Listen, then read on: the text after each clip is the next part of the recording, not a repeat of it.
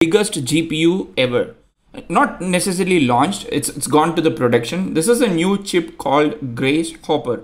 It's an architecture combining their CPU and GPU, and it can offer up to 96 GB of GPU memory and 480 GB of CPU memory. This is like massive amount of memory in one single unit. It's not a supercomputer, it's not a distributed computer. They're calling it Superchip. So in this video, I would like to just quickly share the news about this and then see what you feel about it. And their primary audience here is HPC, high performance computing, and also generative AI, artificial intelligence. So NVIDIA Grace Hopper Superchip, the breakthrough accelerated CPU for giant scale AI and HPC application.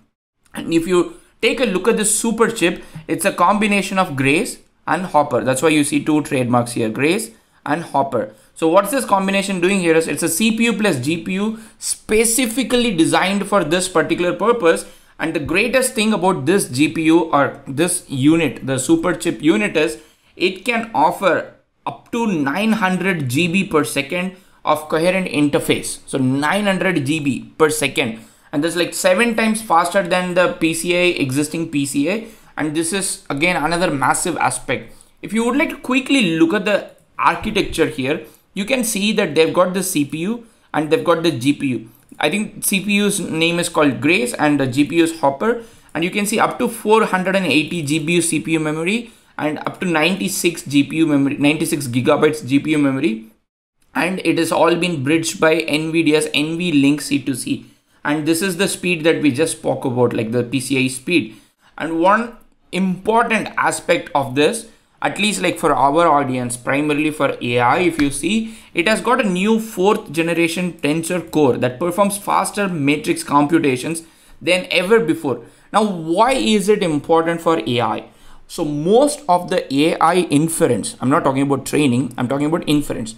Most of the machine learning, deep learning, AI inference is matrix multiplication, matrix computation. It's basically you take a bunch of matrix and then try to multiply them. The faster you can do, the faster you can have inference. And that is why this is so critical and important, because now with this Grace Hopper GPU, you can probably have much faster inference without making any changes to your deep learning or AI architecture. But if you ask me, oh, is it only going to benefit inference? No. The new transformer engine enables H100, the GPU, to deliver up to 9 times faster AI training and also the 30 times faster AI inference compared to the previous GPU generation. So it doesn't only help in your AI inference, it also helps you in AI training. And that's exactly what NVIDIA is trying to pitch.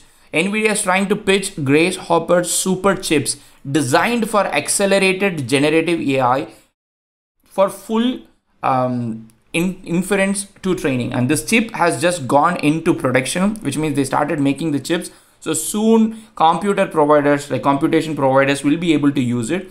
And one of the greatest thing about it is because it offers GPU and CPU all together in single machine that can accelerate your inference and training, we can see our organizations hosting their own models. And that's exactly what NVIDIA's Vice President of Accelerated Computing, Ian Buck, has said. Generative AI is rapidly transforming businesses, unlocking new opportunities and accelerating discovery in healthcare, finance, business, services, and many more industries.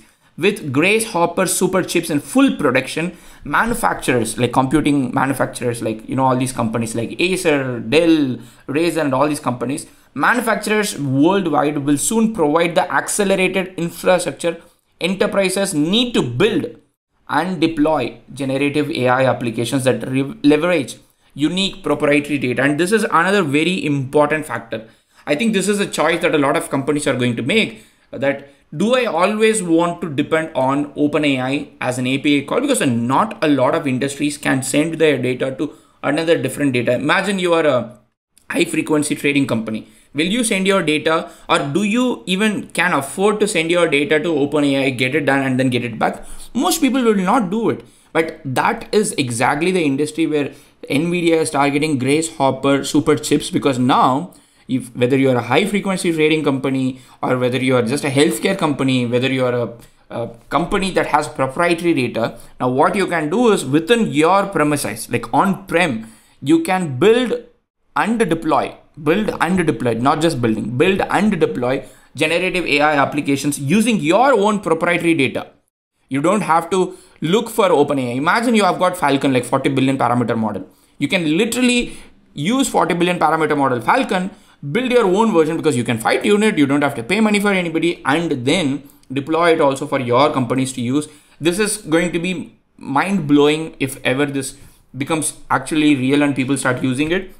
It's going to find a really good use case in AI and HPC application, but they have also got good partners. They've got cloud partners which uses AWS, which are AWS, Google Cloud, Microsoft Azure. So you see all these big companies are already partners, and that's where the moat for NVIDIA is. It doesn't matter whether Google wins, it doesn't matter whether OpenAI wins, it doesn't matter whether Azure wins.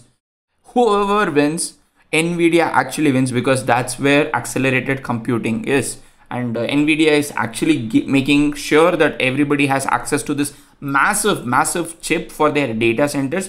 Because if you have heard about Jensen, the CEO, co-founder of NVIDIA speaking, their idea is that can we replace the existing data centers, which is a CPU only data centers, to accelerated computing, which is a GPU power data center. And that's exactly what NVIDIA is trying to do with this Grasshopper chips. So I will link all the links in the YouTube description, the press release, the technical sheet, and what is the advantage. Like you can see the comparisons, benchmarks in the YouTube description. Please check it out. Let me know what you think about it.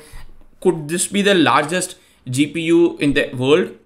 I think that's what Jensen mentioned when this was launched, that this is like a single unit, one of the largest GPU that has been available, not yet available, but at least as a product in it itself. So let's see how this is going to do and how the industry is going to adopt this. And I think this is going to accelerate AI growth and research furthermore, and not just in the research phase, but also commercialization of AI.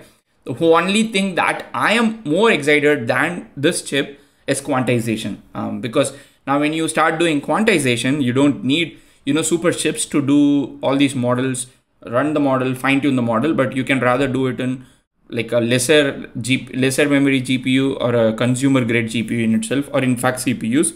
So let's see how that world is going to do. So it'll be really interesting to see the number of quantization paper coming out and NVIDIA's stock price. Like I always wanted to do this trend between quantization papers and NVIDIA stock trend to see if that has any impact in this. But overall, NVIDIA once again has promised to deliver something completely out of the world for accelerated computing with AI and HPC as their application. See you in another video. Happy prompting.